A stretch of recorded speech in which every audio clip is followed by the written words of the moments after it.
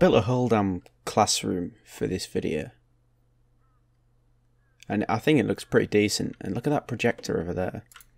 Look at that. It took me ages to figure out how to do that. Yeah, anyway. Today I'm going to be showing you the different ways to make NOT gates. Now, NOT gates are extremely important in electronics because they allow us to take an input of a logic input of 1 and turn it into a logic input of 0. So if we just look at the truth table here, so we've got input A and output Y, 0, 1. So if we have an input of 0, it becomes a 1, and yeah, you get the idea. Unfortunately, in Rust, there are not any, pun intended, there are not any NOT gates, and there isn't even any NAND gates or NOR gates, so there's no way we can make a NOT gate without a little bit of extra stuff. So the two ways I'm going to show you, so number one is with a blocker,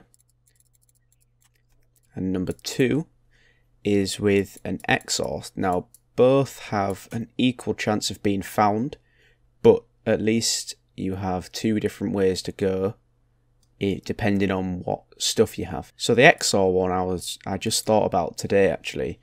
I was thinking about it while I was at work. I was thinking, how can I've never found a blocker before, and I think, how can I use an XOR, put it to good use? Because other than this, they're basically useless, or I haven't found a use for them yet.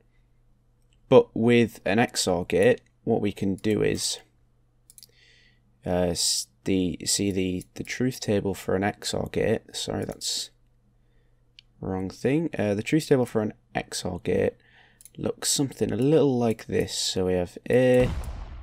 Oh, someone raid testing, and then we have 0, 0, 0, 1, 1, 0, 1, 1. So an exclusive OR, which is what its full name is.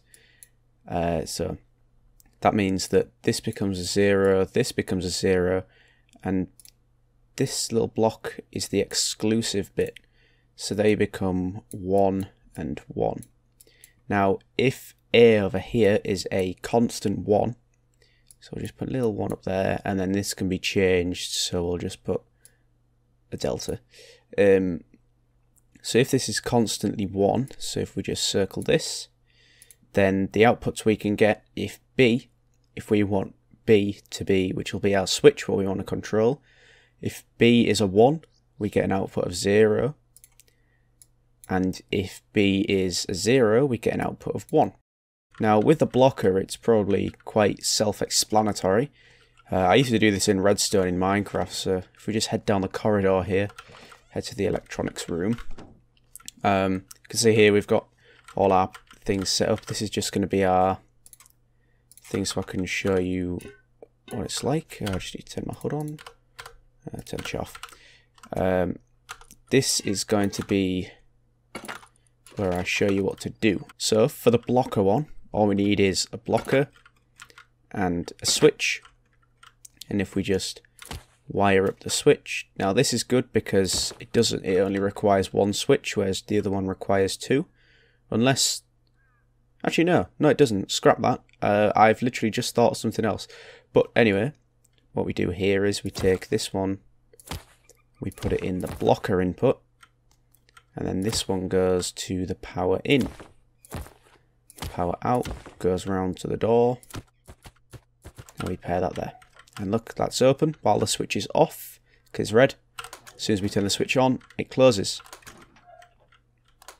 Okay, so the next one is the XOR switch. So what we're going to need for this is an XOR gate and our switch.